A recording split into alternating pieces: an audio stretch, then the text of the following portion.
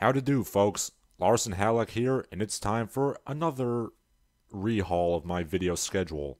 I'm still going to be doing 2 videos a week, but instead of one always being a prose or poetry narration, I'm going to do other things, like my previous articles that are relevant to my mission. And so that brings us to today. So you wanna have interracial sex. Interracial sex, or romance, is that thing that we're all supposed to pretend is a taboo, but is actually more or less demanded by academia and popular culture. Despite the fact that interracial sex is one of modern society's loftiest ideals, getting one's swirl on might still seem to be a daunting task, regardless of what race you yourself happen to be a member of. If you are a white or Asian male, you are denigrated culturally as being weak, effeminate, small-penised, and purveyors of bland and unexciting sex. Most non-Asian minority, or NAM men, are portrayed as lascivious perverts. All in all, every race has some sort of stereotype baggage attached to it. In other words, whatever race you, the reader, happen to be, quit bitching.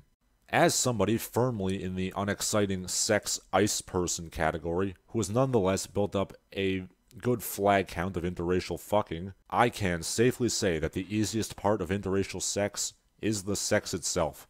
Contrary to the jokes of hundreds of hack comedians, the difficulty lies in getting to the bedroom.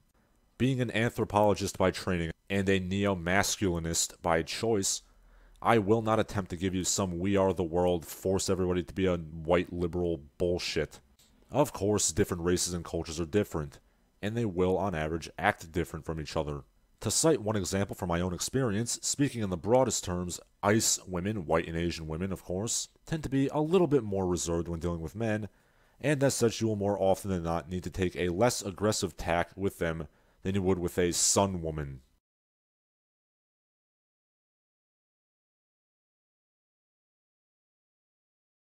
Call it R&K selection, I don't know.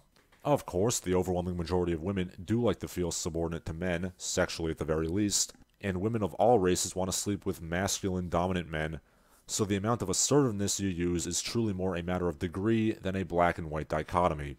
To further complicate matters, my experiences with interracial sex are largely of women that were nonetheless born and raised in the United States, the US being the multiracial empire that it is.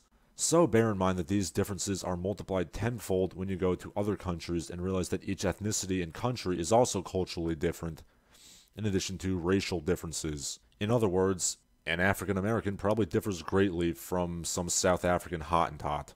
Now how much of that is nature and nurture? Well, that's beyond the scope of this video. Once you get past the convoluted web of cultural assumptions, sexual marketplace hierarchy, and any racial animosity their race might have with yours, the actual act of coitus is almost trivially simple. Again, from my own experience, some types of women tend to be more active, some more passive, but if you can give them a good and hard rogering, you'll satisfy them and make them come back for more. In short, most women bang in ways that are pretty similar, and they all get aroused by similar things.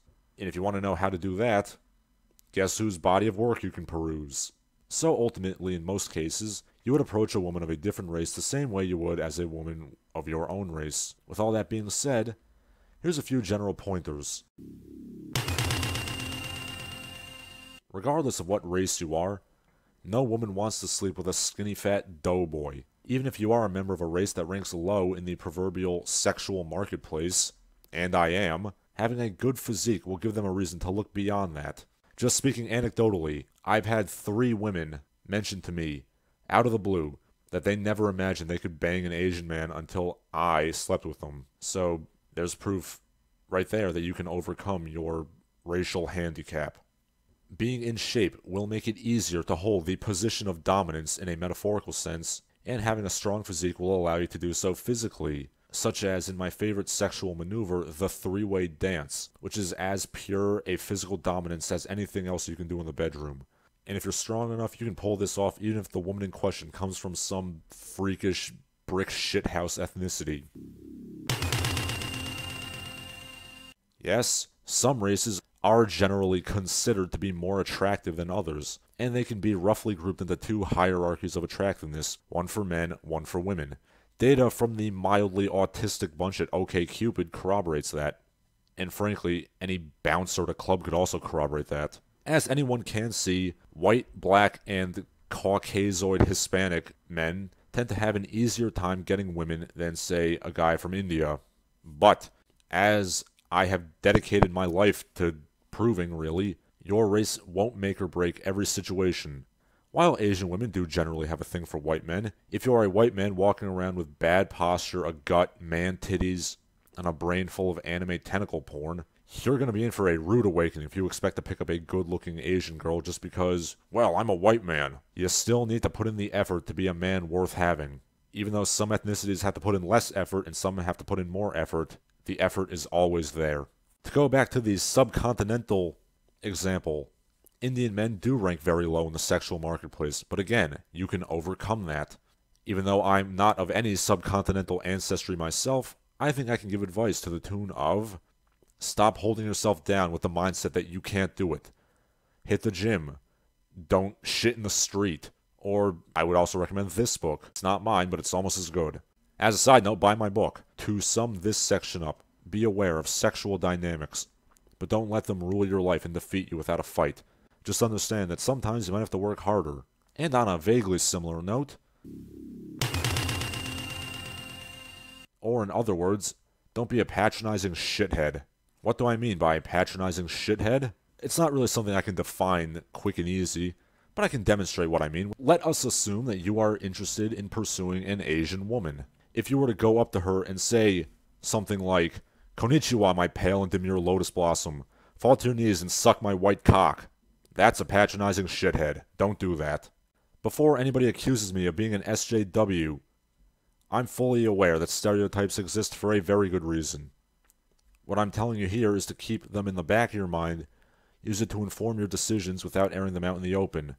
From my experience, women of any race respond positively to being spoken to like they were any other human being. Showing a bit of basic respect without pedestalization, combined with putting on your shit and working your game, will carry the day on the sexual battlefield and get you what you so desire. I write this article not to advocate or disparage interracial relationships. I'm certainly not against the concept, and I've enjoyed it much myself. I'm just against the idea of it being propagandized for political purposes and having the concept fetishized as some sort of sacrament, which pop culture often does. Let people act as they will, and most people will stick to their own race. But, as an anthropologist again, there's always going to be some amount of race mixing going on, and that's okay. Should you wish to be of that ilk, allow this video to show you the way. I'm Larson Halleck. Keep on training. And now, a word from our sponsors. Hello, are you a fan of Larson Halleck and the Barbaric Gentleman? Of course you are, otherwise you wouldn't be watching. Would you like to help the channel grow? Would you like to help me out? If so, here's how you can. You can go to patreon.com/LarsonHalleck and join the ranks of these illustrious heroes. You can also go to www.paypal.me/LarsonHalleck to also donate some money. You can also buy my book. The Patreon, the PayPal, and the link to my book are all found in the video description. You can also follow me on Twitter or on Instagram. I no longer advertise my Gab because Gab sucks. Otherwise, enjoy, keep watching the videos, and spread the word.